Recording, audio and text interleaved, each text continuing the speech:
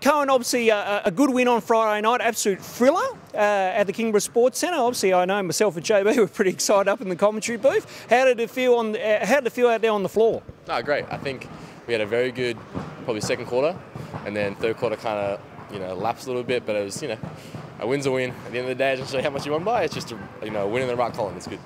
Were you surprised with McNagore's air ball there at the end? Well, we did the scout. We knew his free throw percentage, so I was happy for it, to say the least. But as you say, a win's a win, and now you've got Diamond Valley coming in Friday night. They're going to be tough. Yeah, no, I think they're a really well coached, really well drilled team. Like, it'll be a big good challenge for us, but I think we got it. Certainly Friday night at the Kingborough Sports Centre. Make sure you get your tickets online and get down there, because we want another packed house. There's 3 sellouts in a row, Colin. No, it's great. I think the Hobart people have gotten around us straight away. I know in the past that they've been the exact same. So my first year here, it's been real good to see the love that these guys have for us. It's great.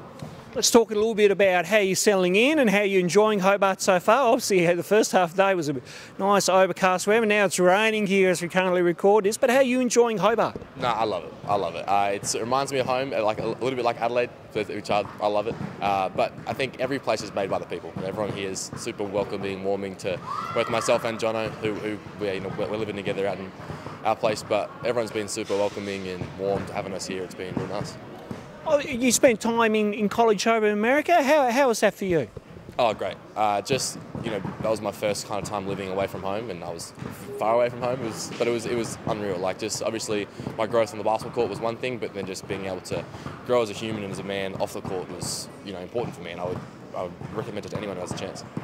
And from there, you come back to Australia, and obviously you spent some time with Cairns, not only in the QBL, now NBL 1 North, but also with the Taipans as well too. Yeah, no, that too was a great learning experience. That was, just being surrounded by guys that are professionals and live that type of lifestyle and what it takes to become, a good NBL player. And I was up there with guys like DJ Newble, Scott Machado, Cam Oliver, Nate Jawai, have all had storied professional careers and, doing great things. So being around those guys and, seeing what it takes to be great is, it's inspiring. And I love my time up there. It was unreal. You mentioned those names. Those are big stars in the NBL. I mean, what do you take from their games that you can kind of bring into your own game, so to speak? Yeah, I think my first year I was up there with DJ Newble, who was the Defensive Player of the Year. I think someone like that, where he's a thicker set guard that's not blowing by anyone with his athleticism, but understanding the hard work on both ends of the floor and being a great two-way player. That's kind of what I aspire to be, and I think that in the future that'll be my role for the Chargers guys and whatever my future basketball endeavours are. I think someone like that, where I was just able to pick his brain day in and day out about little things to do here and where to grab and where to hold and all that kind of stuff was unreal. And I learned a lot from him. Of course, you were under Mike Kelly and Jamie O'Loughlin, 2 experienced coaches, and Mike Kelly, a former NBL player and a tough, hard-nosed player back in his day, and obviously played against your dad. Anything that you take from, say, Mike and Jamie, of course, 2 experienced coaches right there? Yeah, Mike came to the group with a real playing background, as you said. So it's good to see here the way he thought about things. He was a finals MVP back in his day, so he knows what it takes to win, which is great. And then Jamie's just a basketball X and O's whiz. He just understands the ins and outs of coaching and just what to do in certain situations. So it was great to be around both of them, just pick their brains about their specialties and how to put them into line was real good for me. Of course, you've ended up here. Obviously, I know our coach here, Anthony Stewart, has good friendship with your dad, and obviously all the connections galore. Was Hobart a destination for you, or did you have other NBL 1 clubs trying to chase you as well too? Yeah, there's plenty of NBL clubs that I've had coaches. Obviously, back in Adelaide where I grew up, there's communications with there, and I got my little brothers playing in that same league too. So it was part of me wanted to go back there and play with him, which was always a great time to play with family. But there's options up in Cairns, options everywhere else, but I think Hobart, at the end of the day, with the winning culture that we have down here and what's expected of us, was a great challenge and a great environment to be in. And then obviously, with Stewie, who's a very storied coach and understands what it takes to win as well, it was just a perfect fit. I'm happy to be here. And of course, you're playing up in Devonport too in the NWBU. How are you finding the local which is probably the strongest state league in the state right now? Oh, 100%. Before I came down, I'll be honest, I didn't know much about the NWBU competition as a whole, but being up there and seeing just how into it the locals are up there, and everything's done very professional, to the highest standard that it possibly could be. And I think it's great. It gives young players that we're surrounded with here and up there as well, that just, it gives them something to strive to, and it gives them something to look up to every weekend, to see, their players that are playing in their men's team that have grown up playing for their junior clubs. It's really something to strive to, and we've got players on my team up there who are young guys, under 16s, 18s players that have really proven their worth to our club, and it's great. It's a really good pathway for those young guys. Have you been able to offer a bit of a mentor kind of role to those younger ones up there and provide some guidance and advice? Yeah, I have been actually. I've been lucky enough to be the under-18s coach up there for their local club. We've actually got one of my men's teammates is on that team as well. So being in his ear, and he's a young gun that'll be gives people some havoc in a few years, I'm sure. But it's been great. I've loved being able to just be around the young players and see obviously what I can bring to them, but also what they bring to me, like understanding best ways to get messages across. Like, I learn as much from them as they do from me sometimes. It's great. Well, let's talk about your dad. Obviously, your dad has had a very storied career himself. Obviously, playing with a couple of clubs, a championship winner.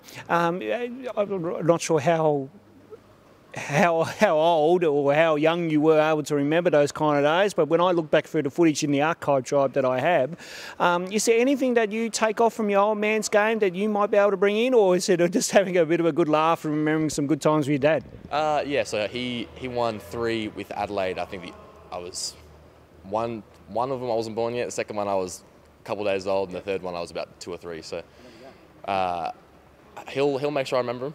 He'll make sure a day doesn't go past him and it's not brought up. But him just being able to, also me having the luxury to have someone like that in my life. Both him and my parents just understand what it takes to get to that next level.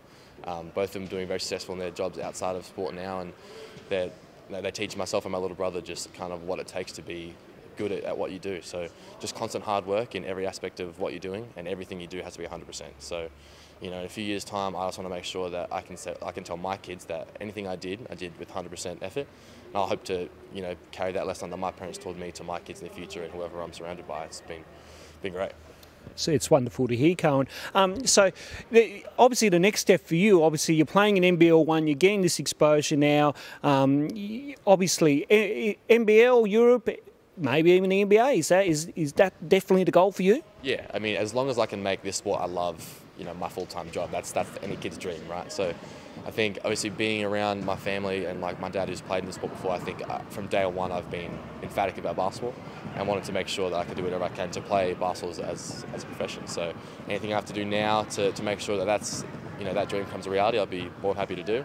But I think if I have to take a step back and realise what that means, it's taking every day as its day in itself. So put one foot in front of the other, making sure that everything I do is for the best way that I can help my Chargers team now win games. So that's what I focus on doing.